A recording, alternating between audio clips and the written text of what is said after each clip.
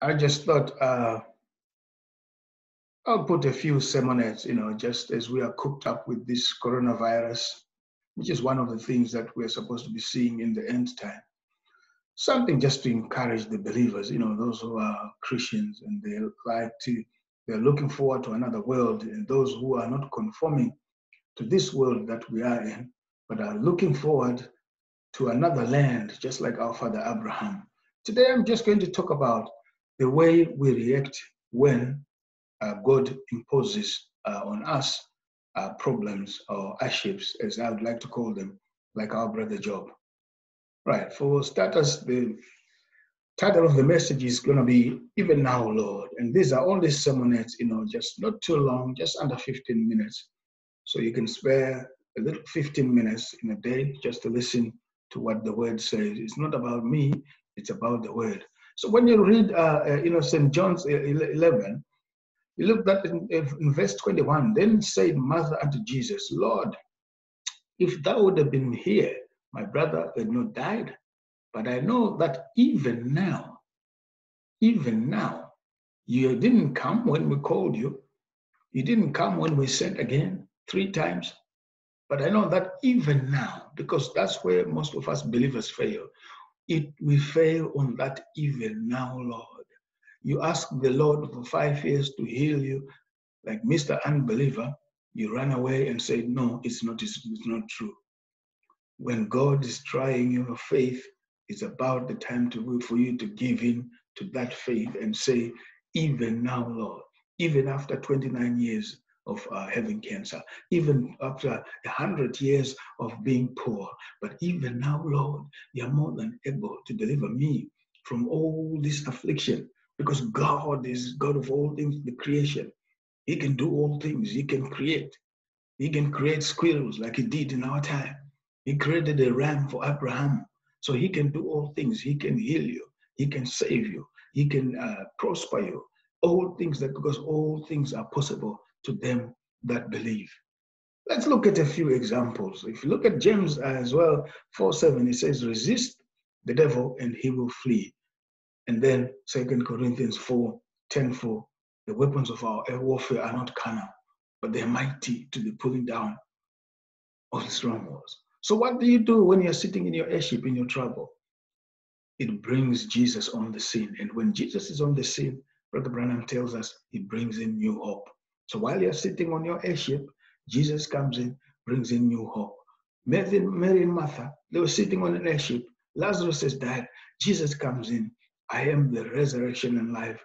And Lazarus was resurrected. So I want to go through a few things that happen when God imposes an airship on you. Remember, Job was on the airship because God had been boasting about Job and saying, look at my servant Job, there's none like him on earth. That's why he was boasting, and that's why the devil was allowed to try him. So he will do the same with you as you are a believer. But if you're not a believer, then you can't go through that, because every son of God, every daughter of God that comes to him has to be tried and tested in the fire, in the water, underwater, but all through the blood of our Lord Jesus Christ. First thing that the airship brings is one. It brings glory to God. God is not willing to share his glory with anybody. Brother Branham, in the message I know, he says, when you become the property of God. So that means when you become the property of God, anything that he's going to ask you to do, you're going to do. Think of your property. If you say you own a car, you can go into your car and drive it anywhere where you want, even to commit sin. Your car will not complain. So that's the kind of Christian that God is looking in the end time.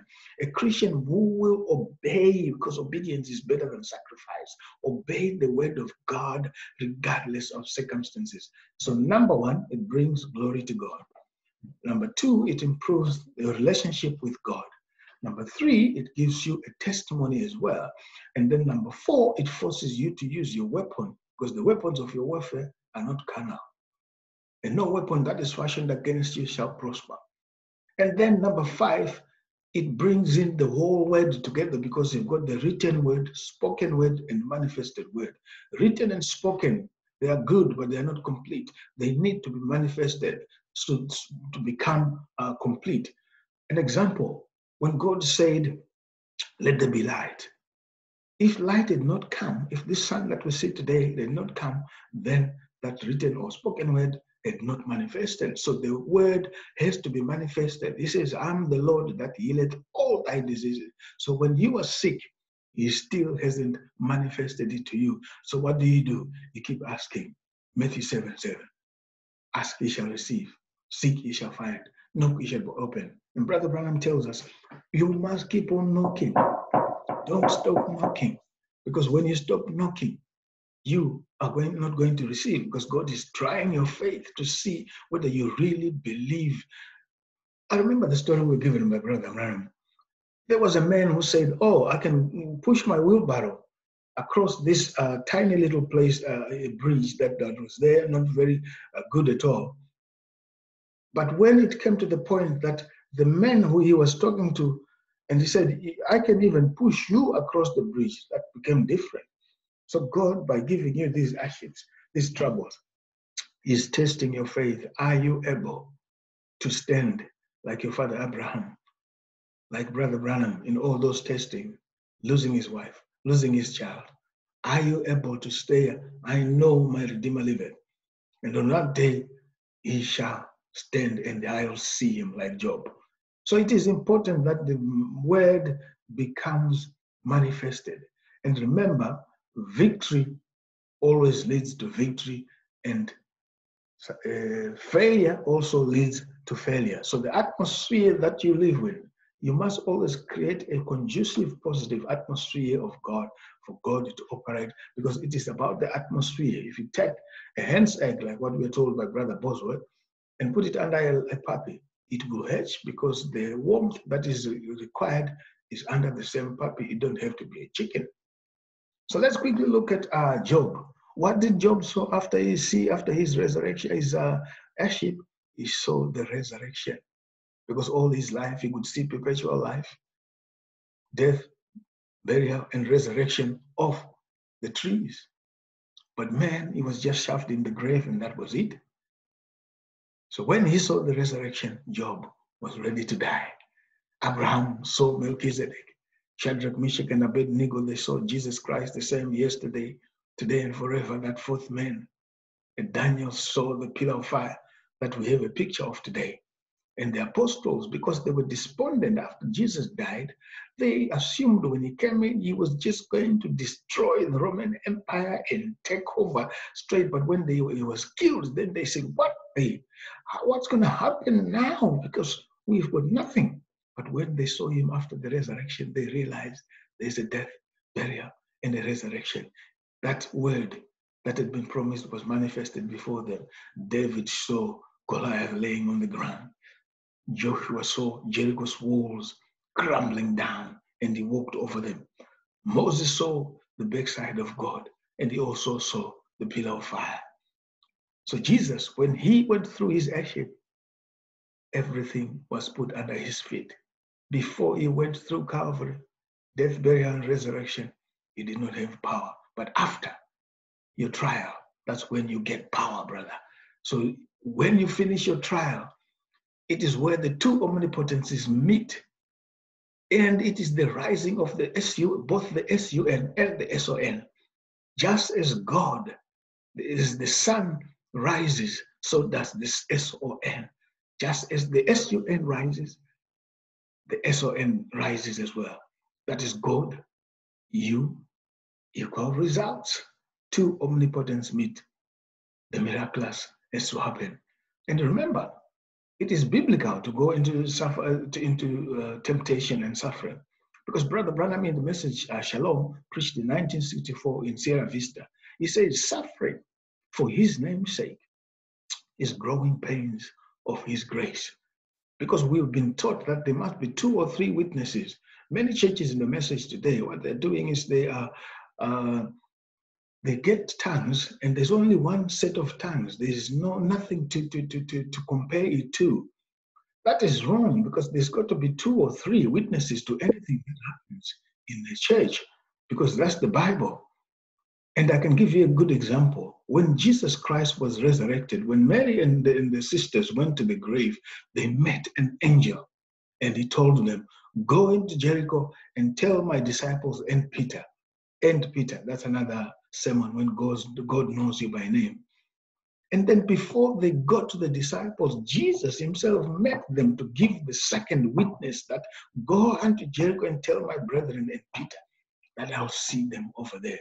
So the second witness, after Brother Branham says, suffering for his namesake is growing pains of his grace, we find that James comes in and says, brethren, count it a joy when you fall into diverse temptation.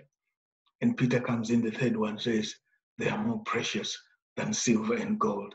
Brother, sister, that is what we believe. That is the message of the hour. That is for the bride of this time. The bride has made herself ready. There's nothing else that you're going to need. Everything we need, like Brother Branham says, is like a little apple tree. When you plant it down, all the apples that are in that tree are in that small little tree. All it needs is to keep drinking. Drink more than its share. Many of us are not praying enough. Many of us are not listening to the message enough. Many of us are depending on our pastors. No, pastors are good. But remember, you can't go and stand before God with the word of your pastor. I have tell you a story about me. I am not a pastor. I am just somebody who just enjoys sharing the word, an evangelist if you like. But the way I do it is, if a pastor comes to me and says, do this, the first thing I ask myself is that in the Bible? If the pastor says it's in the Bible, or Brother Branham said it, I am under obligation to do it.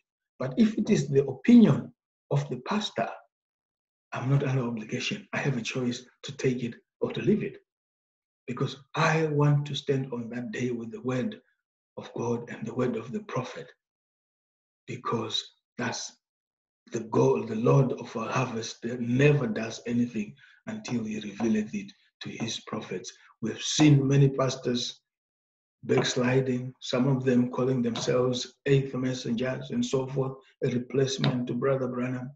There's nothing like that in the message, brother. So remember, your pastor is a good man, but never ever put your pastor before the Lord or the prophet. And God bless you.